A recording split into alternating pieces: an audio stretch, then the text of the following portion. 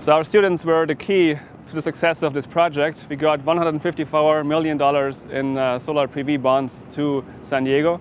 Our students did the critical legwork, which meant doing engineering research, doing solar research, figuring out what are the right numbers to put into spreadsheets, and then generating easy applications that could be filed to the IRS.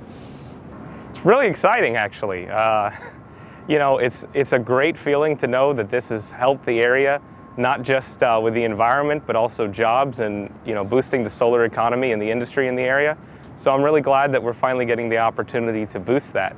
I know a lot of graduates will be very excited to work in the field. Hopefully this will help boost their opportunities. I think the biggest thing is using engineering and science in practice.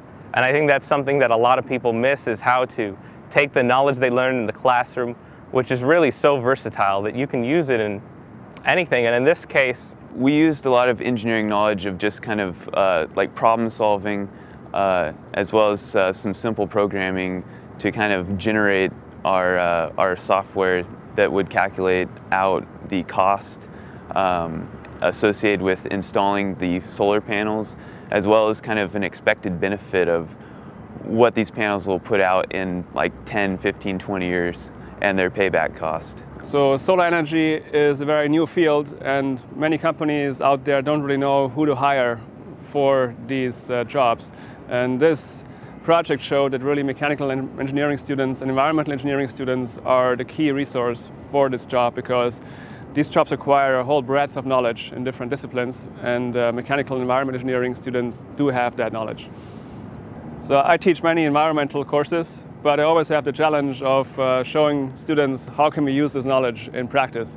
And so this project was a clear example of how it can be done very well. We discussed in class how to do these things, and then 2 weeks later we were on the job actually using the knowledge in filling out the applications.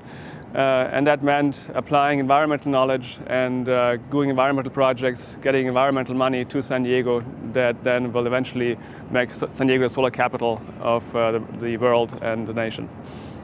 The big winners in this game was actually the San Diego Unified School District. They had, I think, about 110 sites that were approved by the IRS, which they will now get funding for to build photovoltaic installations. And it's somewhat logic, because they have the most students, much more so than UCSD. And so they have the most buildings, the most roofs, and they got the most funding from this. However, they also don't have trained students yet, like UCSD, to help them with the applications. So this was really the key partnership here between the school districts and UCSD. We bring in the brain power and the knowledge, and they have the rooftops.